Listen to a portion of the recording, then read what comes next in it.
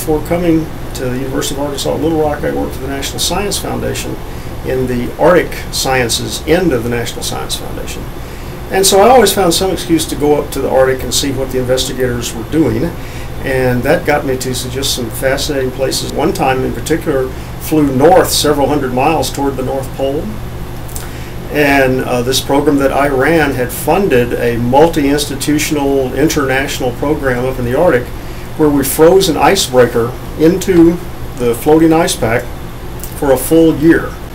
And it served as a research platform. And so every 6 weeks we would fly a new group of scientists and some fresh cabbage up to the ship, and they set up a research camp all around the ship, measured everything you can imagine, and the goal of the program was to find out why ice melts.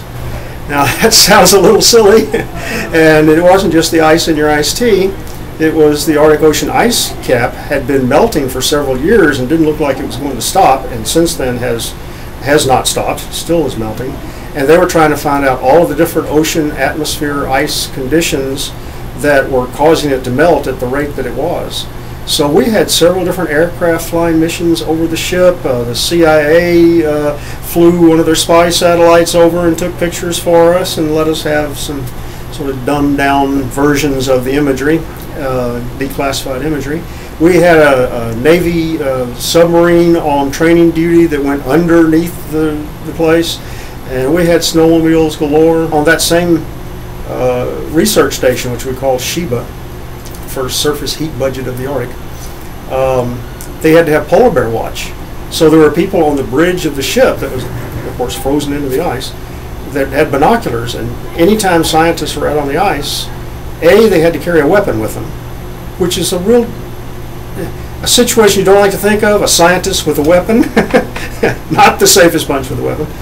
And just to prove that, one of the scientists decided to see if the chamber was empty. And so instead of breaking open the weapon and looking inside to see if there's a bullet in the little hole, he pulled the trigger. Well, he found out there was still a round in the chamber. And it went right into the cable box of one of the other scientists.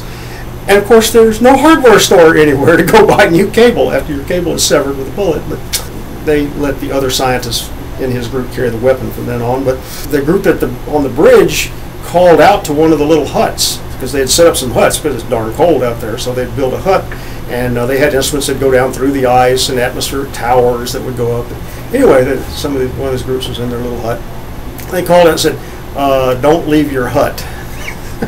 And oh, by the way, don't leave your weapon too far away either. There's a polar bear wandering around, and of course you got a white bear on white ice, and so they don't even try to sneak.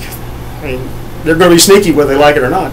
And this polar bear had gotten pretty far into the camp before anybody actually spotted it wandering around. And fortunately, it wasn't interested in what was going on in the hut, so it didn't try to break in. Instead, it was interested in the garbage pile. And it had smelled, I guess there was food and everything else in there, and so it thought it smelled dinner, I guess, and it was wandering over there. And one of the funny things is that the ship had a regular gangplank, like any ship would have, so you could get on and off, right? So at night, they would raise the gangplank, because nobody's leaving at night. And one morning they came by, and there were polar bear footprints. Mom and two cubs had come by, sniffing around at the ship. And so the idea was that, well, if we'd have left the gangplank down, the polar bear might have climbed the gangplank and had us for breakfast. So anyway, there are all kinds of stories about the camp there. One time they didn't get a fresh supply of equipment, and they ran out of the weather balloons for carrying the weather instruments up into the sky, the Ray-Winsons. So they went down to the biology lab when the biologist wasn't there, and they stole all of their latex rubber gloves and filled up the latex rubber gloves with helium and tied them all together. And they've got pictures of this Ray-Winson being lifted up into the air with 100 or 150 latex gloves, all looking like a big giant hand, each one of them. And they had all kinds of improvising to do, including toward the end where the drifting ice pack took the ship farther north than they had ever expected it would go. And so the planes couldn't get there.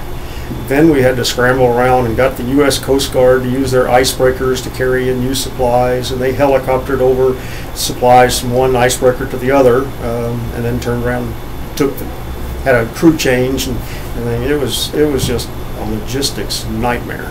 One day I got a call from the logistics people who were at the University of Washington. They had heard from the ship, and there was a polar bear who just kept coming back frequently. It too was trying to get into the garbage dump, I guess. And they said, what do we have to do if we wind up shooting a polar bear? And I said, well, it's a threatened species. You'll be filling out paperwork the rest of your life. They said, oh, maybe we won't do that. And then the guy said, well, now we've got some logistics people up there at the ship who are Inuit, and they're allowed to shoot polar bears. It's part of their culture. What if we have the Inuit shoot the polar bear? And I said, it's still a U.S. cruise. It's a U.S. program. You'll be filling out paperwork the rest of your life. And I said, well, maybe it'll go away. So they took several snowmobiles out and tried to chase the polar bear off. It was real unimpressed. I mean, really, truly unimpressed. So then they decided to shoot flare guns at it.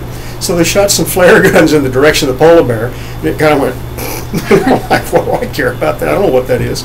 I'm not scared. Eventually it wandered off for lack of interest, not because they chased it off. But we were lucky the polar bears didn't do any harm, even though they were around. To me, a kid from Memphis who never thought he'd get further than Arkansas, from Memphis probably, to have gone to these places is just still seems a little incredible to me.